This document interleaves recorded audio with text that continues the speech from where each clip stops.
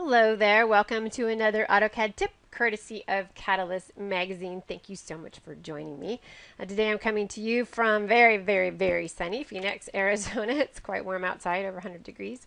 And I want to apologize because this video is late. It's all my fault. All my fault. Don't be mad at Cadalyst. All my fault. It's going to be a day late, so sorry about that.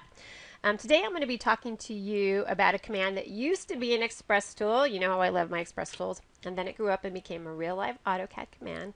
And that is lay match. And it is right here, right in the middle of the layer panel, right? Lay match. Now, the goal behind this command is it makes it really easy for you to take objects on one layer and put them on another layer simply by selecting another object on the destination layer. Well, there's a couple different ways of doing it.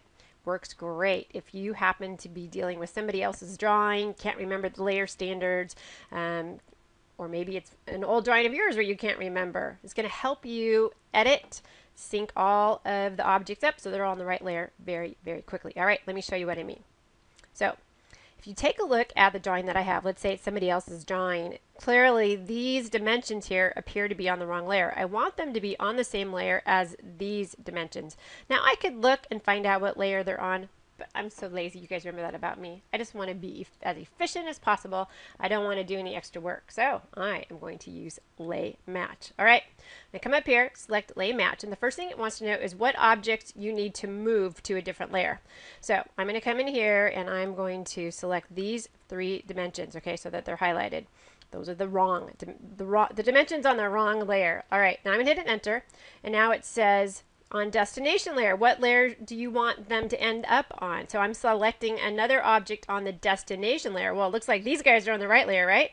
So I'm just going to go ahead and select them, and now they're clearly on the correct layer. Easy, fast fix, right? All right, that's one way of doing it. Let's take a look at another way.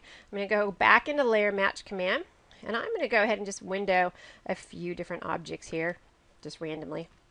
So I have a few objects highlighted, and let's say I can't quite remember, I can't tell by looking at the screen another object that's on the right layer. So in this case I'm going to do a little bit extra work. I'm going to type in N for name, and you'll see that it gives me a list of all the layers. So it's easy enough for me just really quickly to take those objects and change them to another layer. We'll just put them here on the nodes layer. All right, say okay. So that's another way you can do it. There's many different ways to change objects to another layer, right? So that's just one, but I do definitely love matching objects from one layer onto another layer by selecting an object on the destination layer. I think that comes in handy. I think that's going to save you time. I think it's going to save you time. All right, so coming to you from very warm Phoenix. I'm going to see you back here in 2 weeks. Okay, 2 weeks minus a day because I was late. And I hope that you have a great rest of the week. Take care.